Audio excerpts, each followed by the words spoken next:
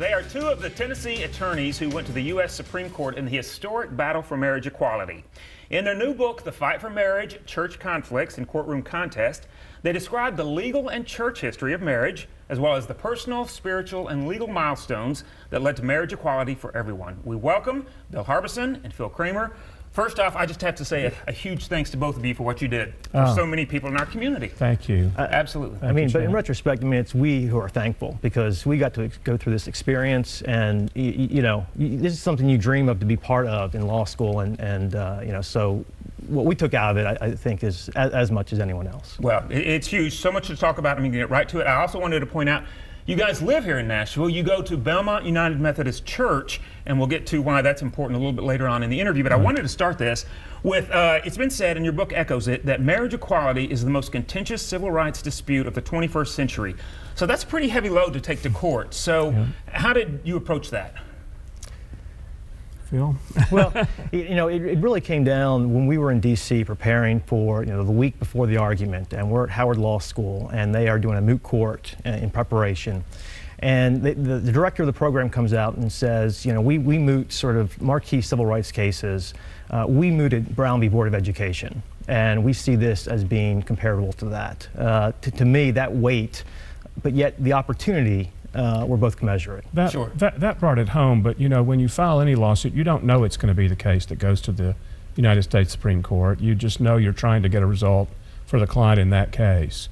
And so it built over time, the momentum and the importance of it. Well, and I'm sure when it came down in 2015, granting marriage equality, I'm sure you were elated. But did you have any idea of the long road still to go on this issue?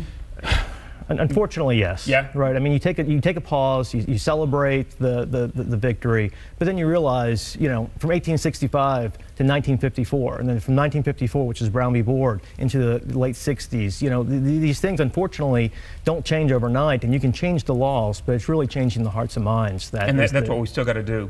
Now, I mentioned earlier that you were members of Belmont United Methodist Church here in Nashville, and that plays a big part in the story overall. So let me read something from your book, and we'll go from there. Now, quote, "This book is not meant to be a history of the struggle for marriage equality within the United Methodist Church or any other church, nor is it meant to be an exhausting history of the legal case for marriage equality.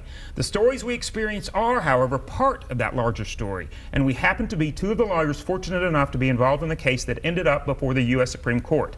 However, our involvement with marriage equality did not start in the courtroom, rather it began in our church." Tell me about that. Go ahead, Bill. So, our church has always been a liberal, I think, progressive, forward-thinking church. And this issue of marriage equality has really been bubbling up since the 1990s, and before even. So it's become such an important issue, and I think the people in our church, and Phil was one of the big leaders in our church, realized it was an important issue. So it started there before we were involved in the lawsuit. And at Belmont, and I think it was around 2007 that it really, as far as looking at sexuality in the church and within the United Methodist Church, that's really kind of when it started, I think, to come to the forefront. That's really right. And then from there, Belmont has kind of become a leader in one of the things I know is reconciling ministries. Right. There's now 865 congregations in the United Methodist Church that are reconciling ministries. Belmont is one of those. Yes. And you, I think, maybe even refer to it in a different way. We call it Belmonters for Inclusion. Inclusion, yeah. So how has that helped move the message along in the church? Well, again, I think it all comes down within the church to knowing people, knowing their stories, understanding one another.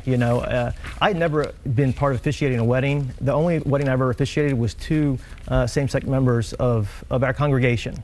And, the power of that displayed over, a whole congregation is where I really see the need for movement. Well, and just so for viewers who may not be familiar, but the United Methodist Church is going through a huge situation right now, and there's going to be a special general conference. They normally meet every 4 years. They're going to be meeting next year about the issue of human sexuality, because I want to quote this, and I grew up Methodist, so my heart is, and I work for Methodist Communications. I have a huge heart for the Methodist Church, but these, in the Book of Discipline, the qualifications for ordination. This is what it says. While persons set apart by the church for ordained ministry are subject to all the frailties of the human condition and the pressures of society, they are required to maintain the high standards of holy living in the world. The practice of homosexuality is incompatible with Christian teaching. Therefore, self-avowed practicing homosexuals are not to be certified as candidates, ordained as ministers, or appointed to serve in the United Methodist Church. That was written in 1972-ish. That sentence is incompatible with Christian teaching. I agree. And that was added. That was not there for decades. And that language was added over time, beginning in the late 70s and into the 80s, and I think it's going to be a black mark on the history of this church. I think you'll find that at Belmont that's not an accepted part of Christian dogma. So it is in the Book of Discipline. We understand that. Absolutely. And as I always say, how would you feel if I said, are you a self-avowed practicing heterosexual? Right. That is the most insulting thing. It is. On so many levels. We agree. We agree. So the thing is, though, how do you feel and I know a lot of people are very progressive on this issue in the Methodist Church. I have a lot of friends that are, but there are others that are not. Right. What do you think is going to happen at General Conference? We've got about a minute left, and that's coming up, like I said, next spring. So I think it's hard to predict what's going to happen. We know it's a big issue and that people are passionate about it. I don't think Phil or I, either one, really understand why it is such a divisive issue, but it is, and I don't know how it's going to turn out. I have hope. I have hope that the language will be removed, but I think it's more than just removing the language, right? I mean, if you're going to be an inclusive place, you can't just accept people, you need to celebrate people. And I think that is really where the church needs to go, is to celebration, not just acceptance. All right, well said. The book is incredible. I want to make sure people get this. There's the information right there on your screen. The Fight for Marriage. It's available at Parnassus Books right here in Nashville and wherever fine books are sold. It is an amazing read. I can't urge you enough to get that. So make sure that you do. Guys, thank you so much for being here. Thank you very much. Really appreciate it. Thank you. All right, stay tuned. Pam is coming up next. Emily Rendelman from the APSU Gay Straight Alliance joins her. You're watching Out and About Today.